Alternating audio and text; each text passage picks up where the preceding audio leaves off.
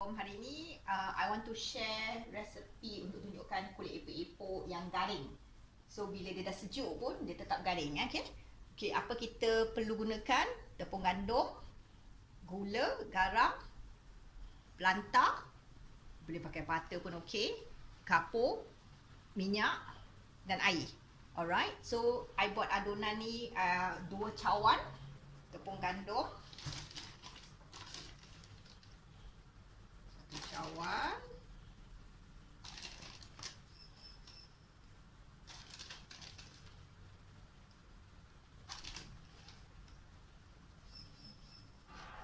okey, 2 cawan tepung gandum.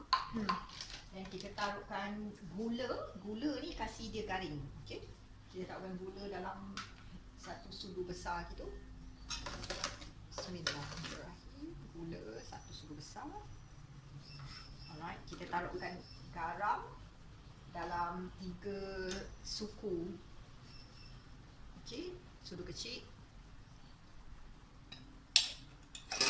Pelantah ni kita taruh about 1 sudu. Okey, before that I nak letak minyak panas dulu. Minyak panas, minyak you panaskan atas oven. Now I tengah panaskan 1 sudu besar. Alright, then you letak kat sini.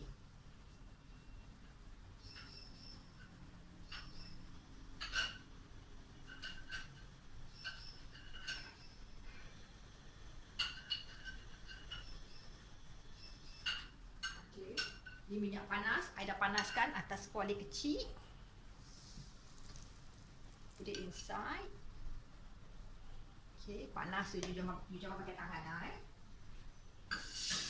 Pakai sudu untuk gaulkan dia dulu dekat tepung. Lepas tu kita taruhkan pelantah 1 sudu setengah, sudu besar gitu. Okay, ni 1 sudu dengan lagi setengah like that. Alright, 1 sudu setengah gitu. And then you punya air kapur kita taruh dalam 3 suku sudu teh. Alright, dipakailah sudu teh, air agak-agak aje lah. Okay, dalam 3 suku sudu teh like that.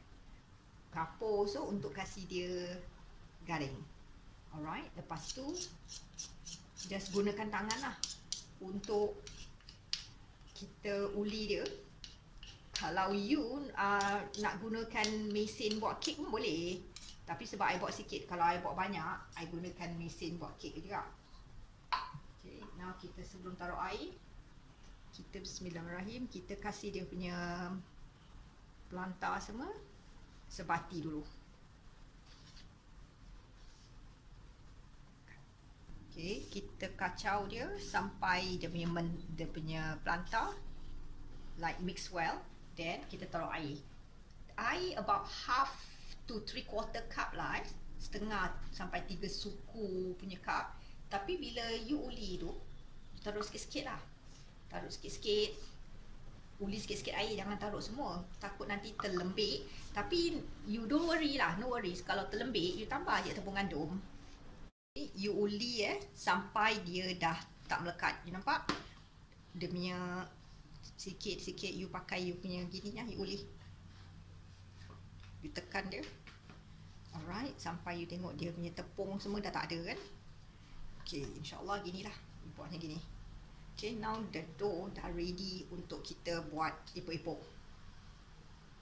Okay, macam gini. Then boleh start buat epok-epok. Okay, later I show you macam mana buat epok-epok dia. Okay, ni tadi dough yang kita dah buat. Okay, buat bulat-bulat, taruh dekat, just put. I suka pakai trap je, I nak cepat, I tak kuasa nak pergi apa, claim dan sebagainya. Okay, so just uli. Lepas tu bulat kecil-kecil, nanti masukkan tempat dalam dia punya acuan ni, letak. Okay, you nak kena giling dia.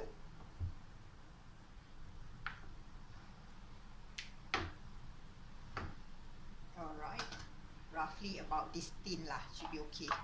Then you letak dekat dia punya trout ni. Letak dia punya sardin. Kalau you tak nak sardin, you tak minat sardin, you boleh letak kentang.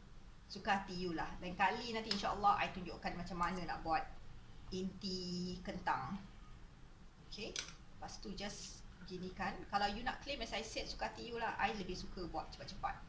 Jangan letak terlalu banyak nanti bila you tutup dia, dia punya terkeluar nanti. Okay, just ketap. Okay, tekan sikit. Buka. Usually what I do, I nak dia betul-betul secure, I pakai garpu. Kasih dia ni betul-betul tutup. Sebab kadang-kadang you tak pakai garpu, nanti dia kering. Bila kita goreng, dia terbuka. Alright, so dia macam gini lah bentuk. Lepas tu you just tekan dia sikit. Okay. Okay, sekarang kita nak goreng dia punya epok-epok. Taruh minyak yang banyak. Kita tunggu dia punya minyak panas. Lepas tu kita dah boleh taruh dia punya epok-epok. Nampak dah quite alright. Bismillahirrahmanirrahim. Bismillah. Okay. Bismillah.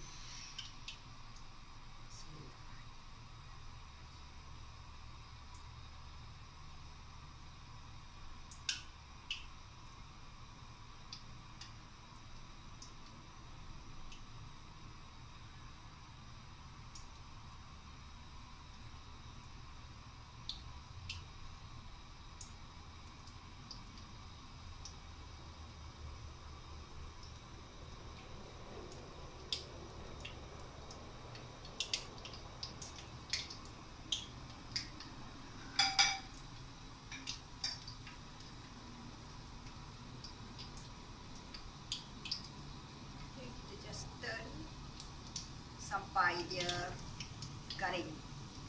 Okey. Okey, kita goreng sampai dia turn brown lah. Okey, something like this color. You dah boleh angkat dia.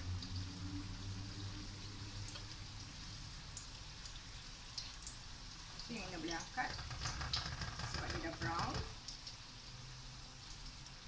Usually apa I buat I buat banyak-banyak, satu tin gitu. Lepas tu I simpan dalam fridge. Nanti bila I nak makan, I panaskan dia dalam air fryer je. Alright, then you can just make it instant kan dia dalam air fryer, you boleh makan. Okay, that's it. Dah siap. Selamat mencuba. Okay, bye.